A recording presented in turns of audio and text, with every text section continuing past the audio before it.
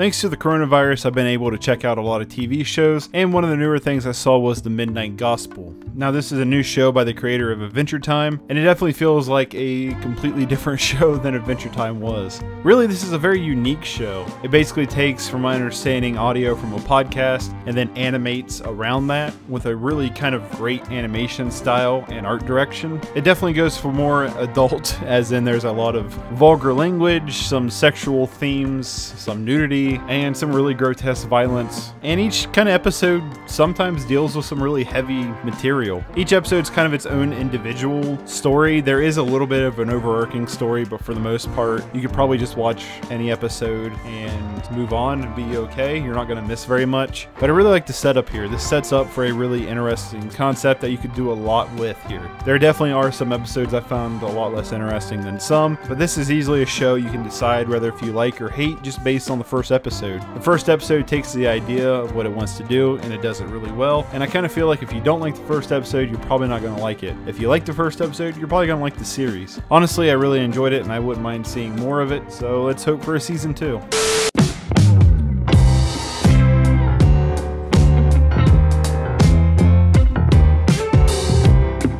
So the new movie I ended up seeing was VFW. This is one I picked up on Blu-ray without really knowing anything about it, other than that it had some pretty decent score reviews, and the back of the box looks like it'd be something that's right up my alley, and I loved it. Honestly, this is a straight up grindhouse exploitative gore fest, and I was not expecting that, and it's a lot of fun. The film is basically about a group of veterans who one of them owns a VFW, and they all kind of go there, drink, and hang out. And then across the street are a bunch of druggies, and a girl steals drugs from them, runs into the VFW, and then all hell breaks loose for the rest of the movie, and it's super entertaining. Visually, this film looks pretty great. The lighting in this film is that high saturation blue, purple, red, and it looks really good. It has a lot of grit to it as well, and it definitely feels pretty hyper stylized. The gore effects are done really well and are throughout pretty much the entire movie. They don't really skimp out on the gore and kills, but where this film really stands strong is its characters. The characters here are really well developed. You really kind of get a true sense of who these characters are, and the way they're performed, they definitely feels like there's a strong chemistry between everybody, and it feels like they are actually friends who have served all this time together, and so it actually puts a lot of stakes at risk when these hordes of people are coming after them. And it's not like they're superheroes, you know, they're old war veterans, and the film never tries to make them anything but that. Are they badass? And there's a lot of badass moments? Yes. But are they vulnerable? Yes. Honestly, I was really kind of surprised with this film. It's nowhere near as crazy as something like Hobo with a Shotgun, but it is also it's a pretty straightforward grindhouse exploitation film, and honestly one I could see watching multiple times and would be a great party movie.